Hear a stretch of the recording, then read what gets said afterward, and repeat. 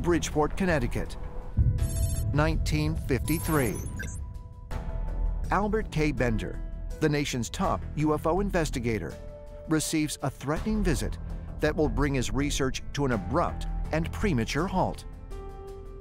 Albert K. Bender founded the International Flying Saucer Bureau. This was during the big UFO flap of 1952, when flying saucers were witnessed over Washington, D.C. and many other areas around the world.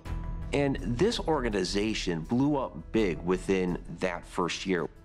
However, just a year later, he suddenly ended the International Flying Saucer Bureau, and people wondered why. And what happened was that he came home one night, went into his bedroom, and suddenly these three dark, shadowy figures materialized through his wall into his bedroom. They were wearing the hats and the overcoats. They had glowing eyes, and they smelled like sulfur.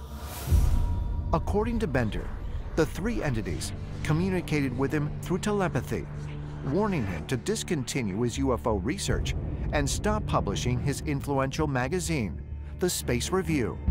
Afterwards, he became ill and didn't eat for 3 days. After this experience, Bender was repeatedly visited. He said they gave him headaches, they controlled him telepathically, and he ultimately gave up his UFO researches and stopped publishing the Space Review, in which he documented UFO sightings throughout the world.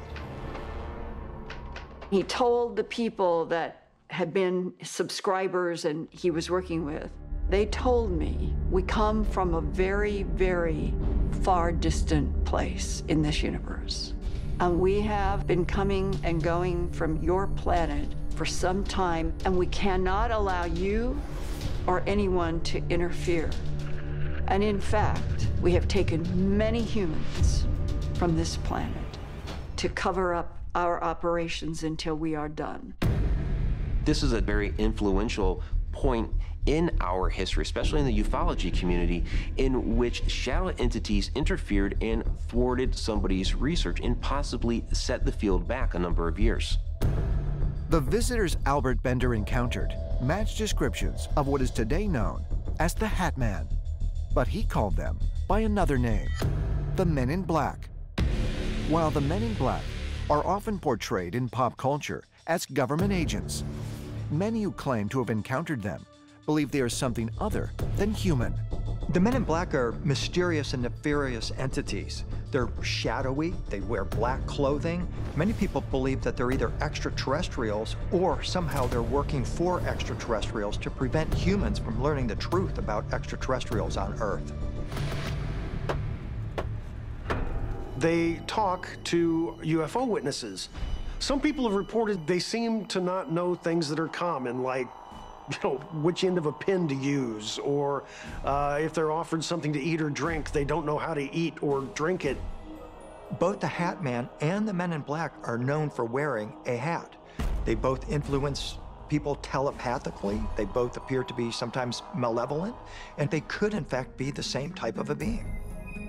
There's a theory that the Hat Man and the Men in Black are actually the ringleaders of the shadow people, and that in fact they direct the shadow people to influence humans in particular to keep them from investigating UFO experiences.